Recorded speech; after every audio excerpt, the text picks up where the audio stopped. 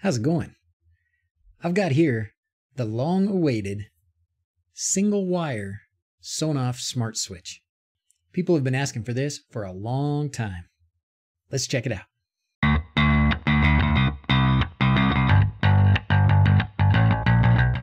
So let's dig in. This is interesting. There's some other module involved in this. This is probably how they get it to work without having a light bulb. If you didn't have a light bulb in there, you would need this. Why do I try and figure it out? You just read it and it tells you. This is a UK switch or an EU switch. It is not a US switch. That doesn't matter as much as the technology involved in getting it to work without a neutral wire. This is the little box. It's probably just some kind of resistor. Let's just see what this is. That's it. That's all it is. My guess is they're just huge resistors. Why do I guess? Why don't I just look it up? All right, well, that's what you can use to make it so that it works even if you don't have a light bulb in there. If you don't have this and you don't have a light bulb, the switch will not work. It is the older style, at least this one is. There might be other styles that have the newer version that's a square that's not painted on like that.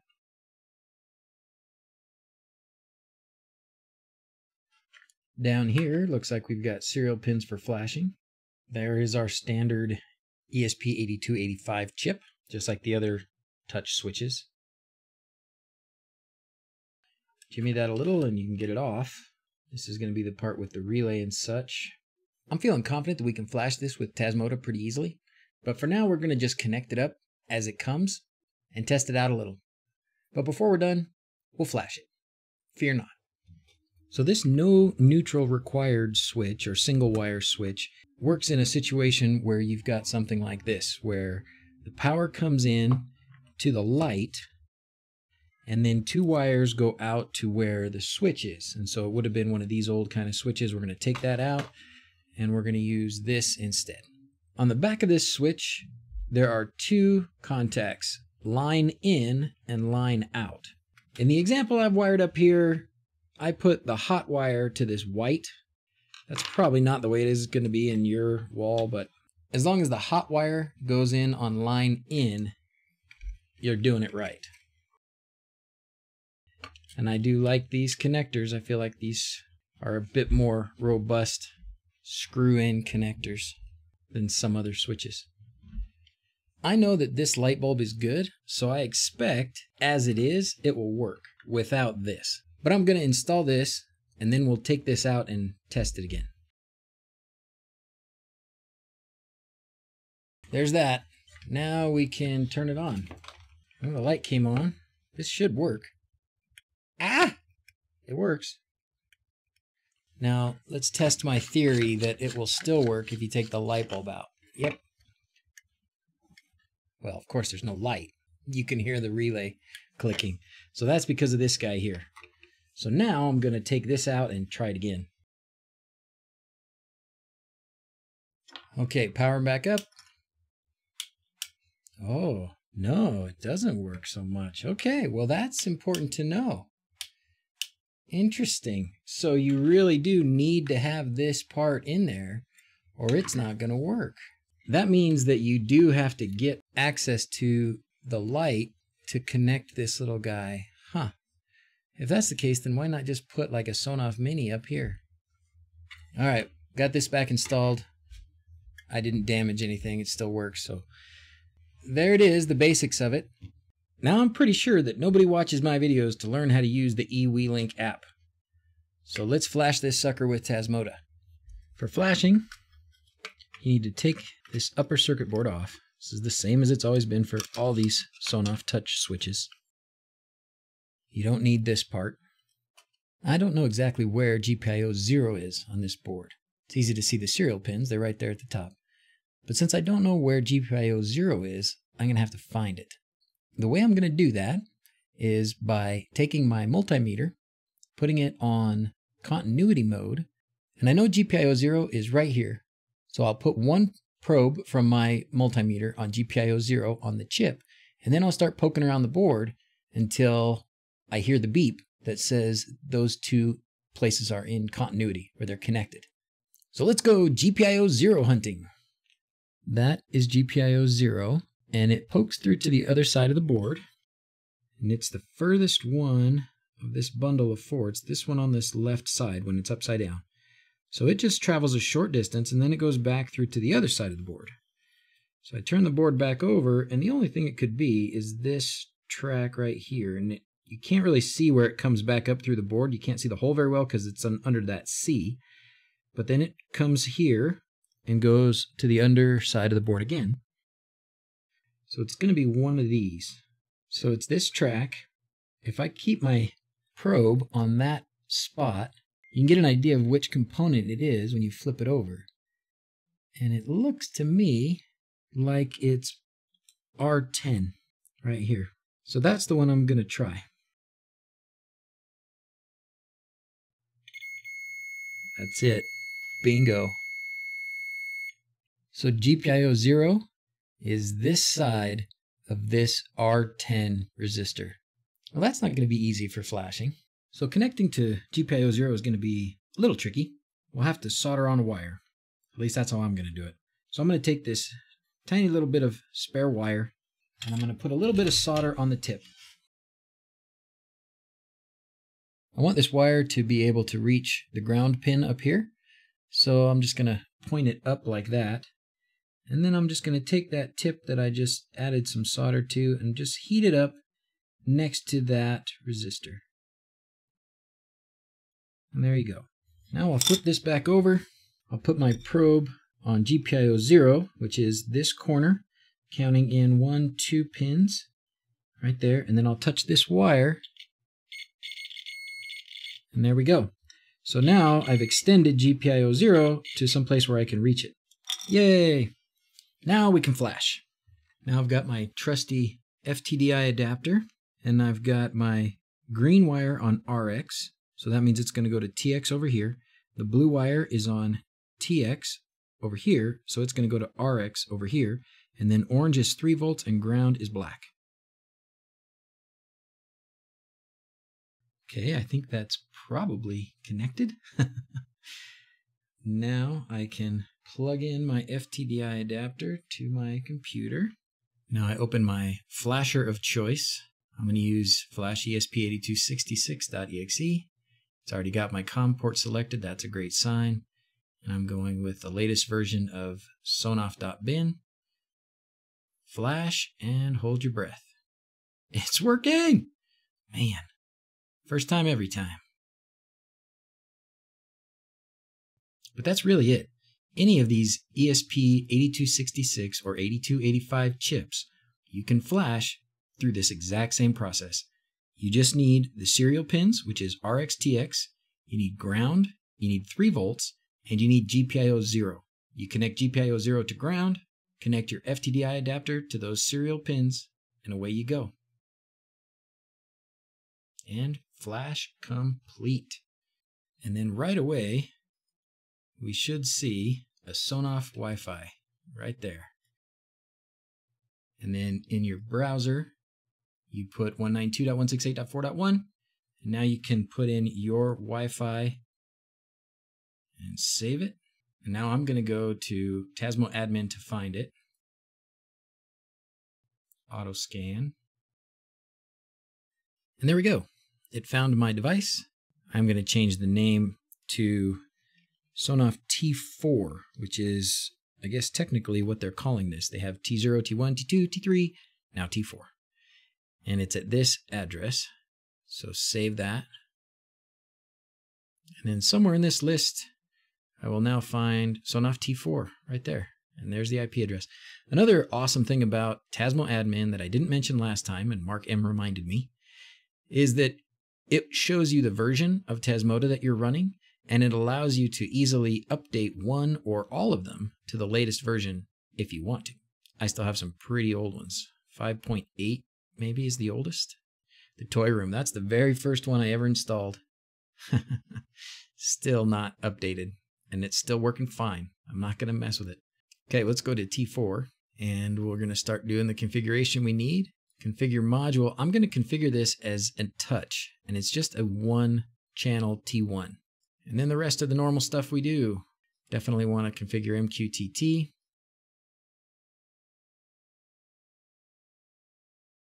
I just like making sure that all this stuff is consistent.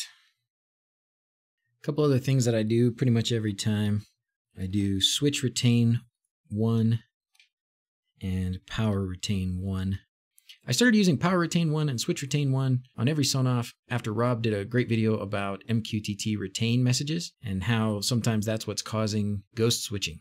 Last thing I'll do is set option 19 for auto discovery.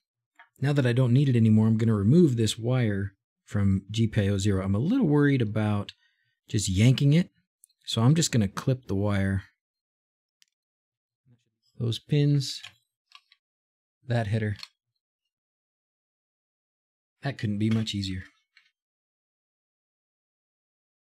T4 EU 1-channel.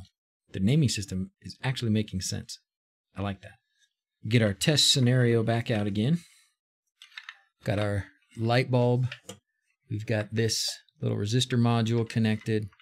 Connect these back up. Again, on mine, I've got the white as the line in, which is probably not right, but whatever.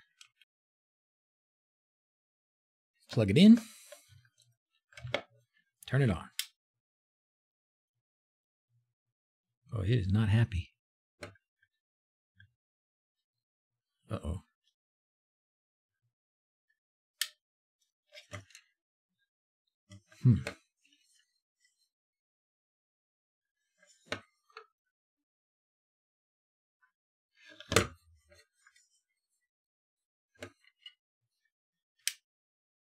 Uh-oh.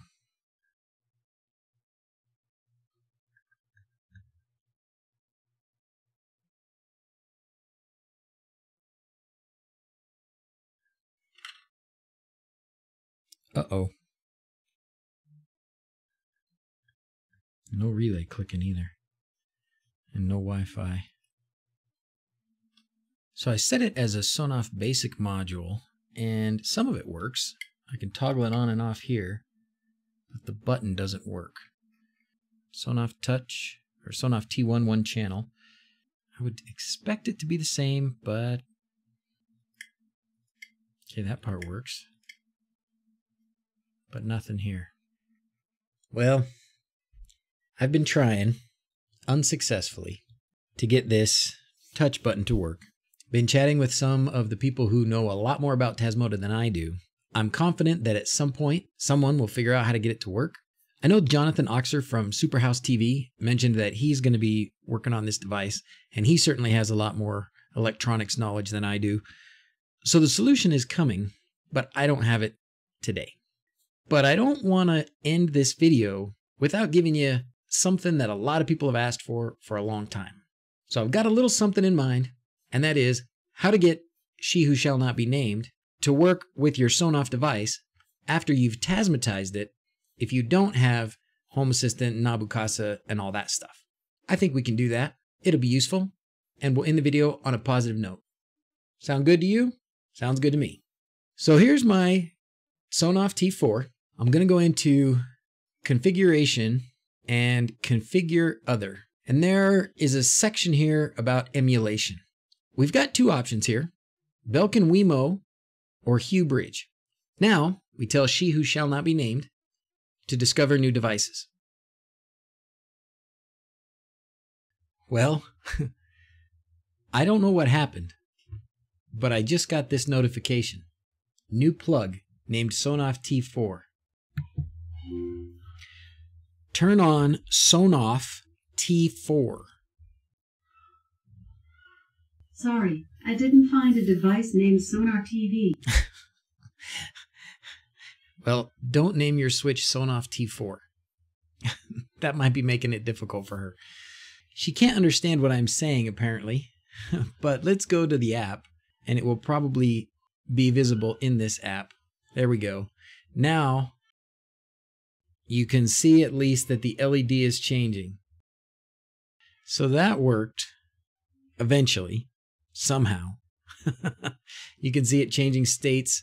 up there in the MQTT as well. You can see the light changing down here. So what did I do? I just gave it more time, I guess.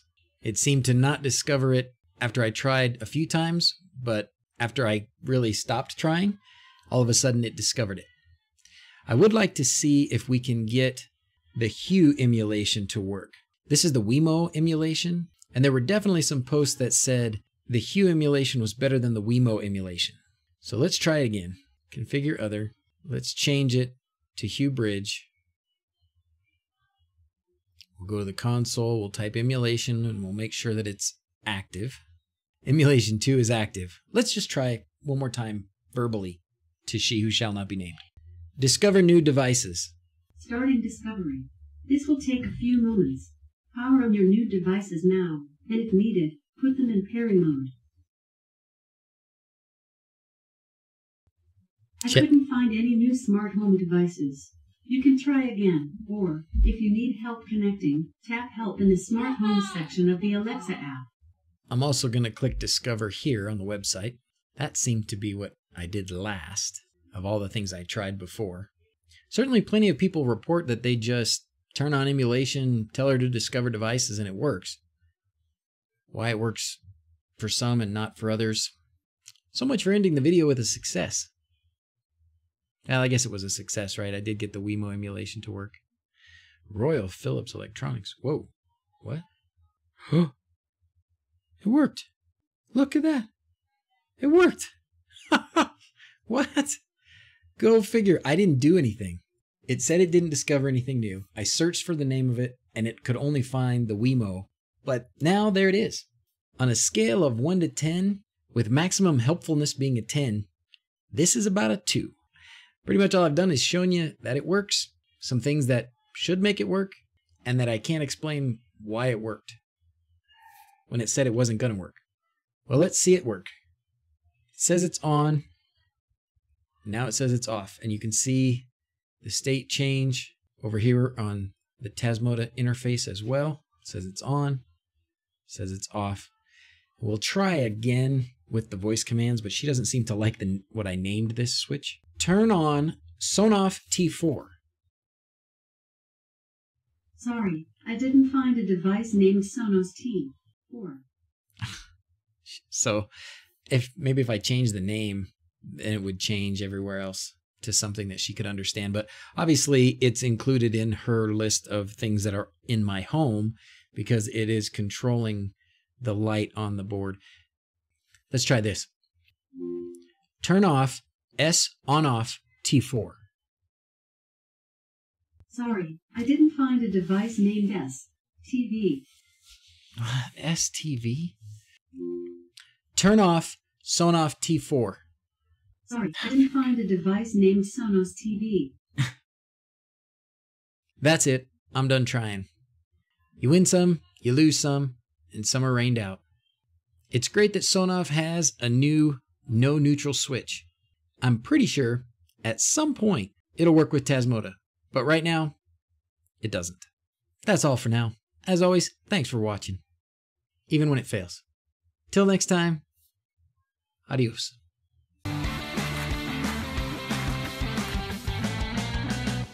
If you need help or want to chat with me or others who also enjoy projects like this, you can find us on Facebook and Discord.